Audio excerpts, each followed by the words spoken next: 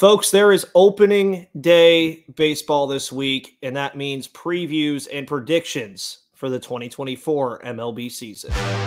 You are Locked On Pirates, your daily Pittsburgh Pirates podcast.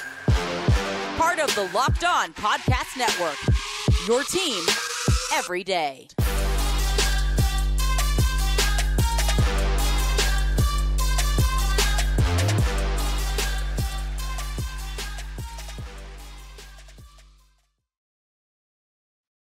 And welcome back, everybody, to the Locked On Pirates podcast here on the Locked On Podcast Network, where it's your team, your Pittsburgh Pirates every day. My name is Ethan Smith, your wonderful host of this show every Monday through Friday for the next 7 months of regular season baseball. This is the last Monday show that we will do for about 7 months where we do not have regular season baseball on your feeds.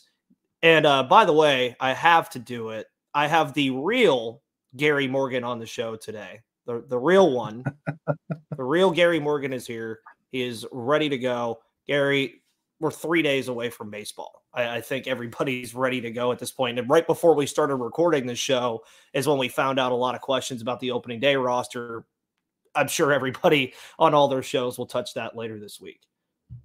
But it's exciting. I'm sure they all will. And I would like to just thank the stooge that created a fake account of me, because I got 100 extra followers out of it out of nowhere. So betting that's not what you wanted to accomplish, but thanks. Yeah, it's nice. I mean, hey, it's not all that difficult. I think most of us who follow Gary on Twitter know his typical tweets that he has rather than other things that cannot be said on this platform. But either way, we're doing a preview and prediction show today. I have 3 of these coming your way. We're going to do this one today. We're going to have one on the Pittsburgh Pirates, and I was going to predict the opening day roster, but no need to do that anymore. So we'll be looking at the opening day roster as well as predictions for that. And then, of course, Wednesday, we will have like a full-on, like what I think the Pirates will do and all of that other stuff. So, yeah, you're going to see that these are going to kind of lead over to each other and all of that other stuff. I will be saying my Pirates record prediction on this show today, and I cannot wait for the comments for it.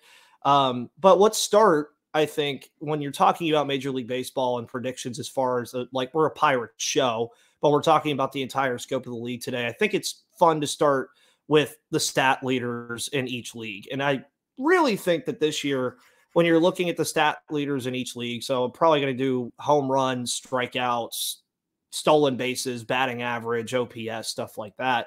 And when you start with the home run ball, I think there's a lot of candidates in the National League this year, Gary, that can really lead in this category. And Prize Picks, one of our other wonderful sponsors on this show, is a very nice little over-under for the season totals on a lot of these things. And I believe the leader on it in the National League was Acuna, or is Matt Olson at 42.5. I really think that Olson could probably do it again, but there are so many candidates for a home run spot. So who do you think could lead in home runs in the National League this year? I mean, Pete Alonso, if he's healthy, is always a good candidate. Shohei Ohtani, first time in the National League. I don't know if that's going to take him any time to adjust to the different pitchers, maybe.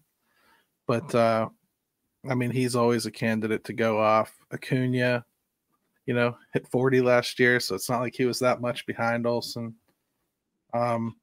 Olson, that was just an otherworldly season for him. So I don't know if I would bet on it, but he certainly is capable. You know what I mean? O'Neal Cruz is a guy that could pop up and hit 35, 40 home runs. So he's probably in that conversation as well. Yeah, and I think it's fun to say that I don't know if there's any particular guy that's going to lead in anything for the Pittsburgh Pirates as far as statistics go. Now, if we're going to defensive run saved, yeah, you have a clear candidate in defensive run saved in Ke'Bryan Hayes, but, some people just think that stat's a fake stat. Some people think that, it doesn't matter. Well, it does to me, because Ke'Bryan Hayes is the best defensive third baseman in baseball, and I will not be told otherwise. You look at strikeouts, too. So, like, looking on the hitting side, you have the homers. You're going to have the guys like Acuna. You're going to have Olson. You're going to have Ohtani.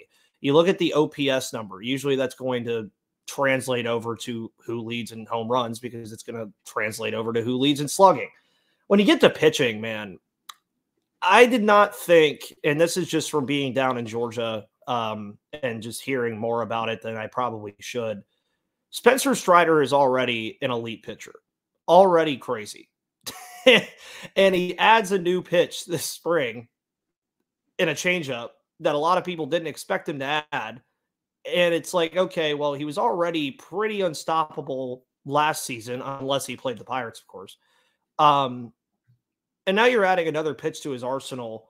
It's really hard for me not to say that he's going to lead the National League in strikeouts. I mean, he almost has to. I mean, there's obviously other candidates too, but you see some pretty good pitchers leave the National League as well this year, and Corbin Burns being one of the big ones that leaves the National League. But you also saw the introduction of a lot of pretty strong pitchers to the National League as well. I mean, Mitch Keller had almost 200 last year, so it's not as though he isn't in that conversation. The thing is with the strikeout number, it has so much to do with health and really success. I mean, how many games do you get to start? How many innings do you go? How many people do you face? How nasty is your stuff? Does it stay nasty the whole time, or does it only nasty at the beginning and then you kind of get through with contact the rest of the way? That's why pitchers like Spencer Strider are so clutch. I mean, like he has a lot of swing and miss. So does Keller when he's on. But I mean, I would go with Strider if I had to pick one, if only because he's done it a couple years now in a row. And if he's healthy, there's no reason to expect it's not him again. Yeah, and then you move over to the American League. A little bit different, especially being a Pirates-centric show and Pirates-centric guys who talk about the Pirates. The American League, we know baseball, but like it's always been the old adage that if your team is in one or the other, you know more about the other. And that's just basically for the longest time. I mean, you really didn't even have interleague play in baseball, so you really didn't even have to worry about the other league until you got to the World Series. When you look at the American League, it's a very interesting league to me compared to the National League, and we'll get into this later when we do like our playoff team predictions and stuff, because there are a lot of top-heavy teams, and then it's just a drop-off. So when you look at statistical stuff, I mean, you look at the people that are going to lead in those statistical categories. You look at stolen bases. I'll mention that right away. Esteury Ruiz is going to lead in that category again. The kid is ridiculous. He does have people that can fight him for it, like Bobby Witt and maybe even a Julio Rodriguez if they both stay healthy as well. But moving all the way through that, I think Shohei leaving the American League makes some of these stat leader things a little interesting, because you obviously look at the guys that are going to like contend for like AL MVP. Yordan Alvarez, Aaron Judge, Juan Soto kind of jumps out to me there as well.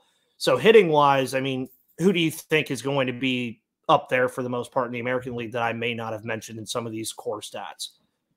I just have a feeling that Juan Soto is going to put on a show this year. It's a contract year for him.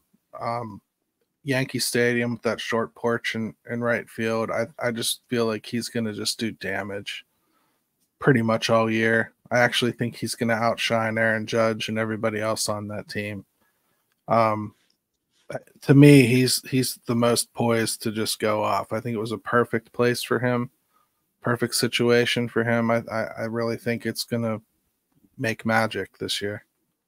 Yeah, and I'm looking at a guy like Yordan Alvarez too, where we're seeing the Astros obviously last year be supplemented by the Texas Rangers, but Yordan Alvarez, when he's healthy and he's on, that guy is on.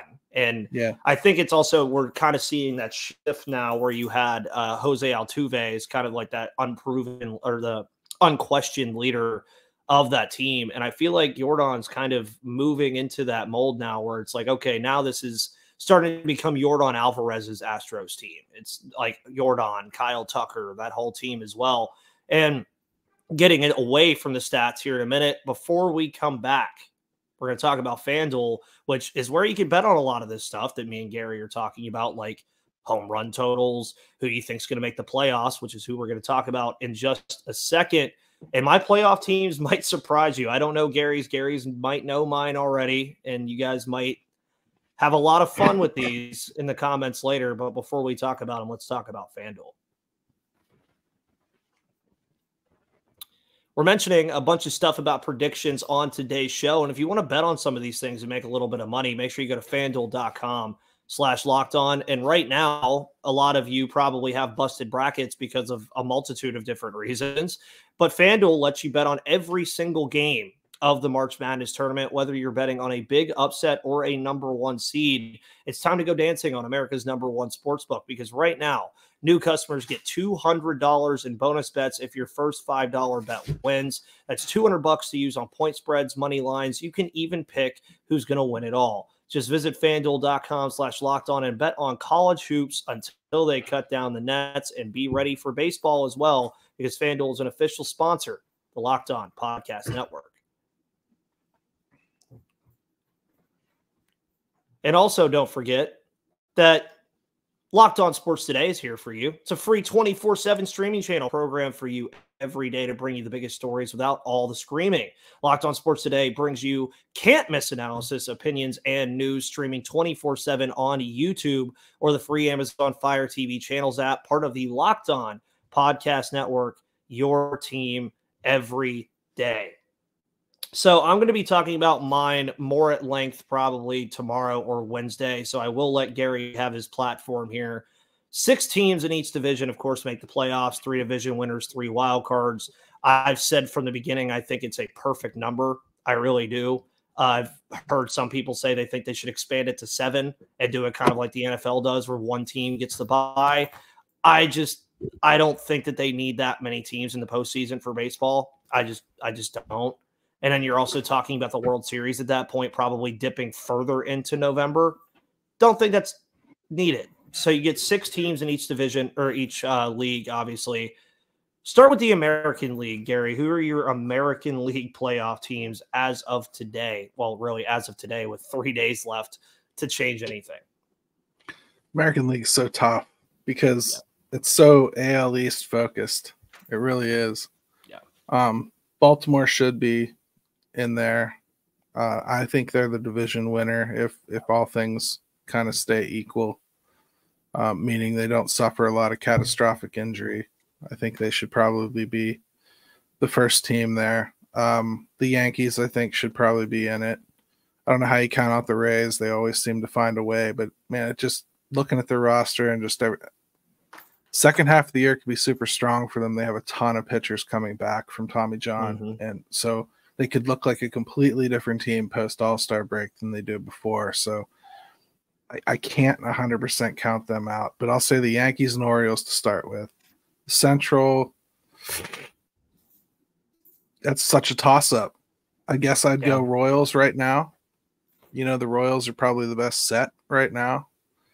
And then the West, it's kind of a ghost land. I guess I would go with Texas again, but Houston probably would be right there for a wild card. So that would probably be my teams right there.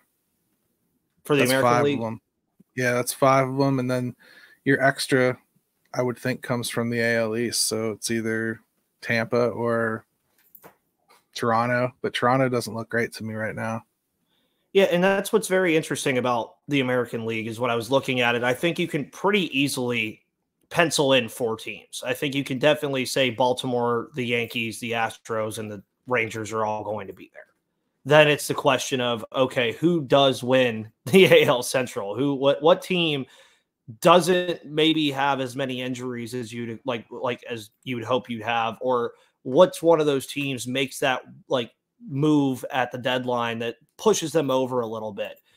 You said the Royals, and I think the Royals are going to be there.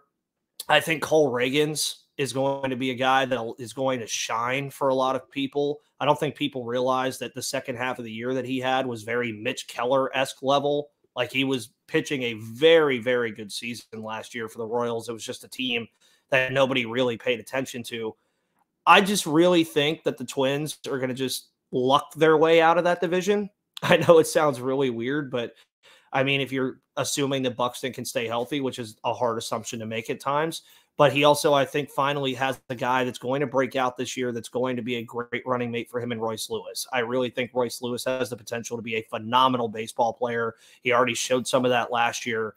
So I think Minnesota would be my pick for that, but I do think Kansas City would be that close second team. I wanted to almost say Cleveland, but Cleveland, I don't think they really know what they're doing. I mean, they just only brought back Austin Hedges and Carlos Carrasco pretty much for the offseason. So we pretty much agree on most of it. That sixth spot, I had Toronto penciled in there because I really think Vladimir Guerrero Jr. dropping some weight a little bit is going to help him a lot. You still have Bichette in there as well. I agree with your statement, though, on the Rays. I mean, the Rays are going to be, if they even just tread water until they get back a lot of those guys, that's just going to be insane. And then, of course, you have Junior Caminario coming down the pipe eventually and all of these other guys that could potentially make splashes. And it's a model that everybody tries to replicate. But if I had to say it today, I would probably say Baltimore wins the AL East, Twins win the Central, Rangers win the West, Yankees and Houston fight for the top wild card spot, which in turn would just mean who gets the home field in that, which I think that would be a phenomenal wild card series, by the way, Gary. Yankees, Astros in a 3-game set. I think that'd be very fun. And then I would say probably Toronto gets that last spot. Yeah, I mean, it's a toss-up for the last spot. I don't think the AL has nearly as many strong teams as the NL. And we make a lot of jokes about the NL Central, but the AL Central is way worse. Oh, by a pretty large margin, I would actually say. The AL Central is a division that's going to be, we joke about it here saying that the division could be won in the NL Central for 85 wins. I could see a world where 82 wins the AL Central if things get really crazy. As far as the National League goes, I'll let you go first because mine is going to, and this is where I'm going to like timestamp it whenever I say it, because then I'm just going to get shunned for it. The first day that a specific team loses, I'm going to get shunned for it. So I'll let you go first on this one for the National League. I think the Giants are going to win the NL West. I think they're going to outpitch everybody. And I think the Dodgers will find that their collection of all-stars don't fit together all that well. But there's enough talent there that they're still going to make the playoffs. So I think those two teams will still be in the playoffs. I'll leave the NL Central for last. Yeah, the NL East, I think, goes to the A's pretty easily. And then the Phillies, I think, are definitely going to be in that. I'm not sure if that last wild card spot is going to come from the West or the East, but it could either be the Mets or it won't be the Marlins. They took a step back. I'm sorry. But the Mets or the Padres, I think, will probably battle it out for that last wild card spot. And the NL Central winner, I think, is going to be the Cubs. So yeah, and we agree definitely on the Cubs. I'll leave the NL Central last for last as well. It's very hard for me to bet against the Dodgers to win the NL West, especially just the age I am. I've rarely ever seen them win the division, and the only time recently that they didn't, it took 107 wins to do it from the Giants that year. This is going to get interesting here in a minute, folks, because I'm just going to go by division winners first. I think it's just going to be Dodgers, Braves, Cubs. I think that's just what it's going to be. The Cubs really didn't get any worse. I don't want to say they got any better, but they didn't really get any worse. But the addition of Craig Counsell, I think, changes a lot of the dynamic that Chicago has going on over there. And I just think that the other four teams could have done more, and the Pirates included, but they just decided not to, or injuries are just absolutely brutalizing them right now. So I'm penciling in Dodgers, Braves, Cubs pretty easily. I agree with you as well. I think the Phillies, they're going to have like a 90-something win season again and still be like 8 games back of the Braves to win the division. It's just how it is in the NL East. I will not have another playoff team from the NL East. I think, like you mentioned, the Marlins didn't do anything. The Mets, that rotation scares the living daylights out of me in New York. And Washington is just still pretty far away. As far as the NL West goes, I think it's interesting because the Padres are a team that could easily win 86 games, and they're a team that could easily win 76 games, in my opinion. The Diamondbacks obviously had that crazy postseason run last year, get to the World Series. They add the likes of Eduardo Rodriguez to the rotation. They add a lot of other guys, and I believe Erod might actually be out for quite a bit on the IL. I still have the Diamondbacks getting in there. I think that they're going to be the second wild card team. And then the third wild card team is where it gets interesting, because you guys may have noticed that Gary is penciling in the Giants as winning the division. I penciled in the Giants as being deep in a wild card race with a lot of different teams. I'm going to mention Cincinnati. I'm going to mention San Francisco. Even the Mets and the Padres and a lot of these other teams could be involved in this. And St. Louis, you don't want to count them out either.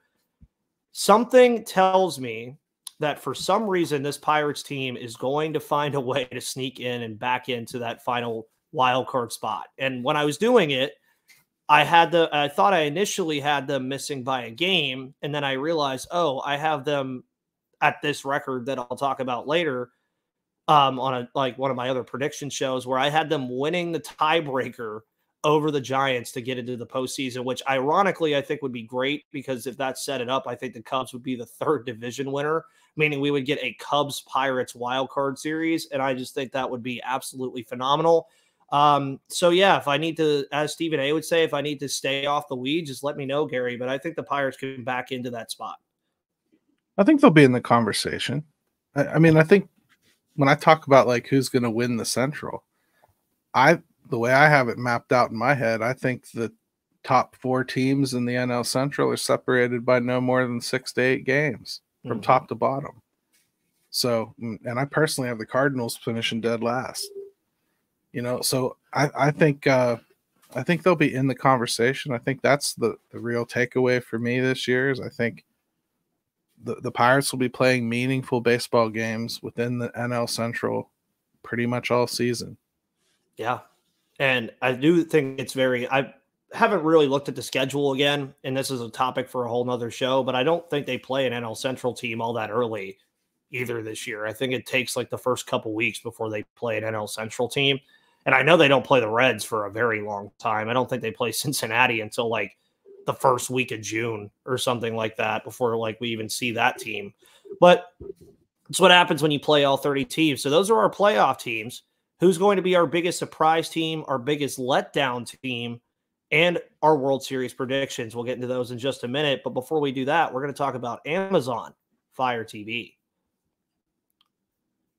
Already got a mention of them earlier, by the way, Amazon Fire TV, because you could see Locked On Sports Today, and it is your sports destination at Amazon Fire TV channel. So visit Amazon.com/Fire TV or Locked On. Wait, yeah, there we go. Amazon.com/Locked On Fire TV, because it is your destination for sports, from live games to highlights to in-depth analysis. Fire TV offers amazing viewing experiences with smart TVs, as well as the Fire TV stick that you can plug into your existing TV that provides access to millions of movies and TV episodes, as well as free and live TV. Whether it's opening weekend for baseball or the college basketball tournament, you're going to want to have a Fire TV. Not to mention, you also get great news, entertainment, gaming, travel, cooking videos, and more. So check out Fire TV channels, where you can even see me on your television if you want to, on Fire TV and Alexa devices. If you haven't checked out Fire TV channels, you should.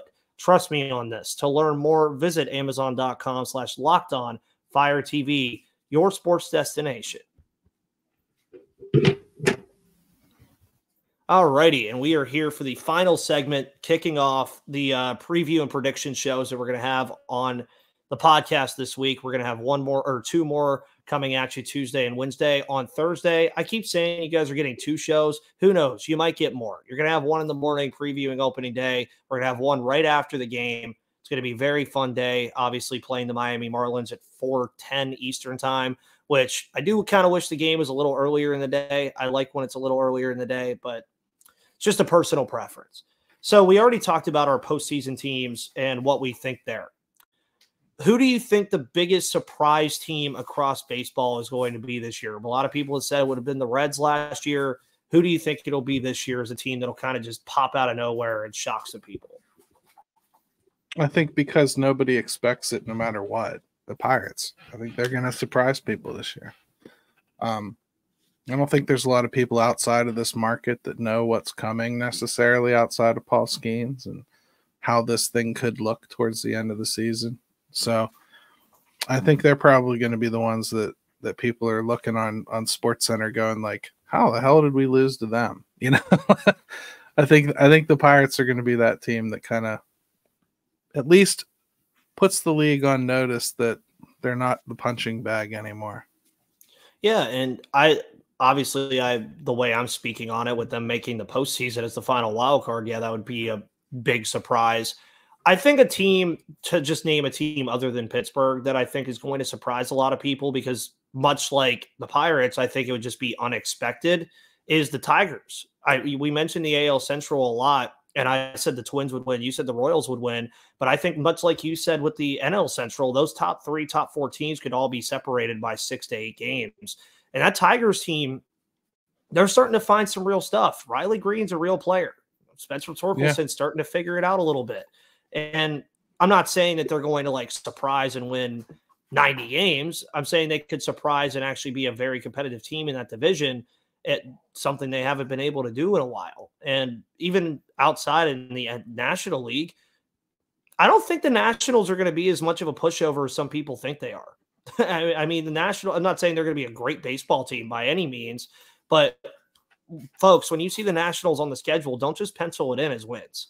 I really don't think that's just going to be games that you can look at and say, oh yeah, this is a team that we're just going to roll over. I think CJ Abrams is finally going to take that step that they're expecting, hopefully, because I like the kid. I think he's a phenomenal baseball player. I think he has a lot of potential. But I think there's pieces in Washington too that they're kind of going to have to wait on for a while, but I don't think that they're going to be a massive pushover, to the point where I'd even say they might not even finish last in that division, in my opinion. You're right. They might not. I would say like the best way to look at the National League this year is really like look at a team like the Colorado Rockies. They're going to finish dead last in the NL West, no doubt. Like just look at the other teams in that division. Yeah. They're going to lose. But if you put them in the NL Central, they'd be in the thick of it. Mm-hmm. I mean, like it's very much so league dependent and division dependent as far as like who gets what and whatnot. But the Rockies are another team that really could kind of surprise some people, at least as far as like just being competent looking. I wouldn't want to face them at home. I'll tell you that. No. I mean, real talent over there too. Ezekiel Tovar just got that big 7-year extension. You got Nolan Jones. There's a lot of stuff going on. That's what's interesting about it. Is, I mean, I could see the Rockies being last in the National League, period, and still having 68 to 69 wins and making this league really, really strong. As far as the biggest letdown team, Gary, who do you have as your biggest letdown this year? The Dodgers. Again, I think that the all-star team isn't going to come together the way they hope it will. I just don't. Yamamoto is going to be really good. I really believe that. But I think it's going to take him a while to be really good. I think he's got some work to do to get to where he needs to be a good major league pitcher. You know, the stuff's there. I just think there's a lot to learn yet.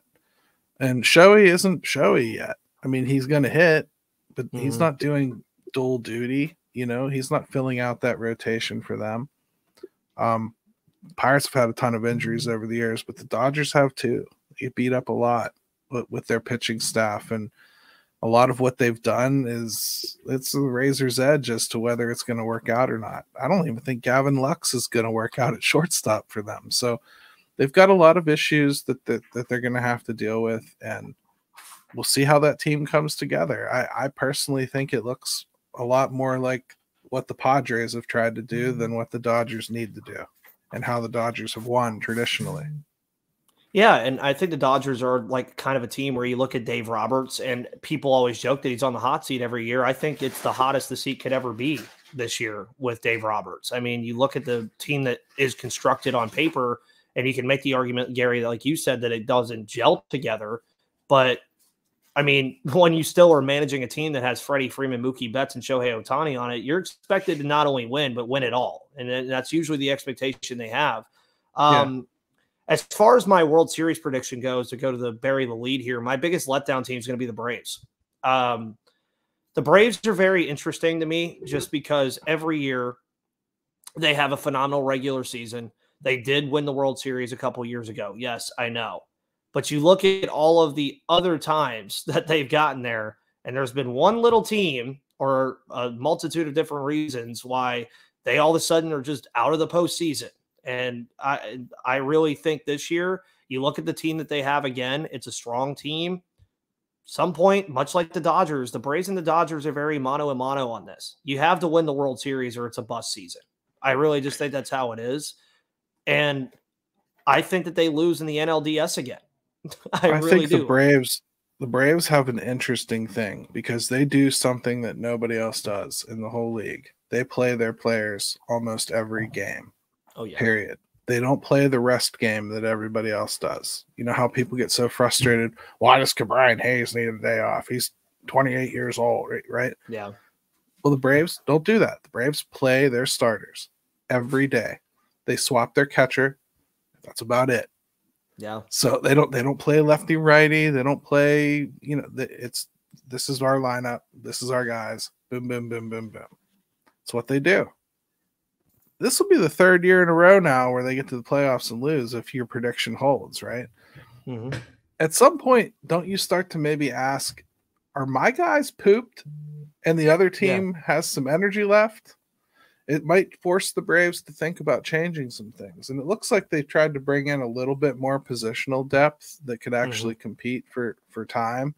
So no more Guillermo Heredias. They've got some other options. And that might be kind of the beginnings of that thinking starting to take place where maybe we're killing ourselves in the regular season for nothing. Well, yeah, and it's an interesting dynamic because you even look at the last couple of years just from what has happened in the World Series, which we'll get to your World Series prediction in a moment.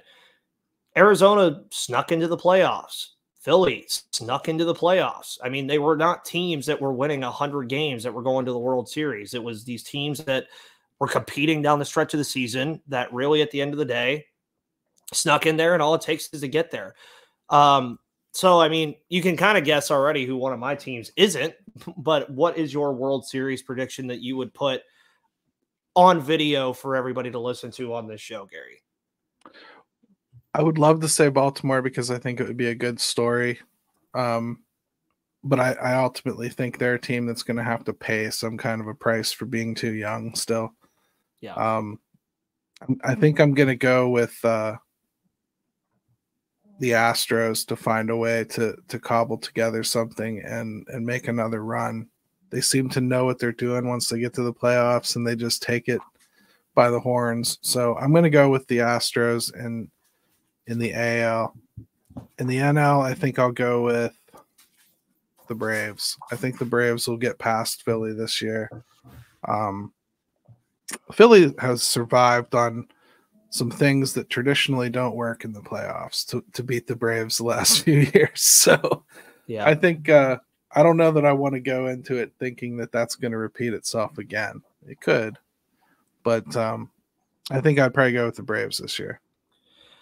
So we're very interesting here because when I was doing my whole setup for all of this, I have the Braves obviously losing to the Phillies in the NLDS again. I just think it's going to happen. And Baltimore, you mentioned Baltimore and then you mentioned Houston, which I found very interesting because that ended up being my my ALCS. And I was so torn when I was deciding on Game 7, where it's like it was in Baltimore because I had Baltimore being the number 1 seed. It really, to me, in that game would all depend on who's pitching for Baltimore that day. Is it Corbin Burns? I think is the biggest question. Is Corbin Burns pitching in the biggest moments for them? Because you mentioned the youth. I do think, though, that team is going to find a way to push through. Obviously, I agree with you, too, that Houston is always going to be a team that can try to find a way. Texas, I just don't think they're repeating. I know they added Wyatt Langford. That pitching staff, just no. That pitching, their offense is great, but they're going to be winning games like 9-8 on a daily basis, I think, with that pitching staff and that bullpen that they have. I have Baltimore versus Philly. As far as a winner goes, I don't ever really like predicting the winner all that much, especially in a set amount of games. But I did have Baltimore beating Philadelphia in the playoffs, which I think would just be such a fun series with Bryce Harper versus all those youthful guys in Baltimore. I mean, you'd have that pitching staff against that Baltimore offense, I think would be very fun. Aaron Nola, Zach Wheeler, those guys having fun over there. So, yeah, I mean, the predictions are always fun. And me and Gary are probably going to look back on these 6 months from now and be like, why did we ever think that the Dodgers weren't going to work? Or why did I ever think that Atlanta was going to win the NL East because Philly's up on them by like 15 games? Like, predictions are always fun, though, because you can look back on these and be like, okay, we got some things right, we got some things wrong. Yeah, and I don't care about being wrong. I gave up that ghost 5 years ago when I started doing this stuff, because you're going to be wrong. When you start doing March Madness brackets every year, you just kind of get used to being wrong, and then it just teeters to all your other sports predictions as well. That's what happens when you don't bet on Oakland to beat Kentucky, apparently. But that's where we leave it today, folks. Thank you so much for tuning into the first of 3 prediction and preview shows here on the Locked On Pirates podcast. As mentioned, you'll have 2 more coming your way. Tomorrow we'll be looking at the opening day roster, making some predictions about that, as well as call-ups throughout the year. Wednesday, probably going to have another one of these where I do an MLB wide one, but just a little bit different, probably more on the betting side of things, like some of the bets that you guys should bet, over-unders for the Pirates, etc. Gary, of course, you're going to have 5 Thoughts at 5 today, and then Pirates Fan Forum on Thursday still. Yeah, Thursday at 9 we're gonna do. We want to give everybody time to watch that opening day, so we're gonna do Thursday at 9. Our buddy James Littleton will be on with us, and be talking about the beginning of the season. And then on Steel City Pirates, I'll have a season preview out probably Tuesday or Wednesday. Yeah, so things are ramping up, folks. We're back to baseball. Baseball starts again this Thursday, March 28th, against the Miami Marlins. Do we have one more spring training game? Is there a game today? Today, yeah. And it's the last one, right? Yep. Cool. Awesome. So we have one more spring training game. We'll even probably take a look at some of the spring training stuff that's happened. But folks, thank you so much for tuning in. Have a wonderful rest of your Monday. And until then, see you on the flip side.